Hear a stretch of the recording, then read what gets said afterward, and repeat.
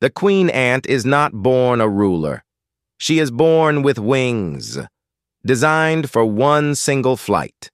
During a mass event called a nuptial flight, thousands rise into the air to mate. Most will die.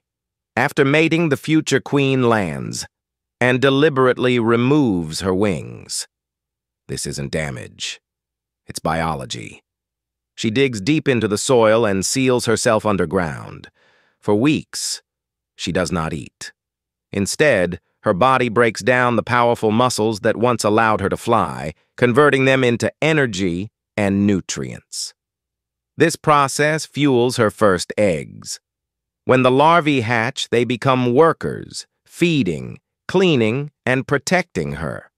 From this point on, the queen rarely moves again. Her sole function is reproduction. Some species can lay thousands of eggs per day and live 20 to 30 years, an extreme lifespan for an insect. The entire colony depends on her pheromones to maintain order and survival.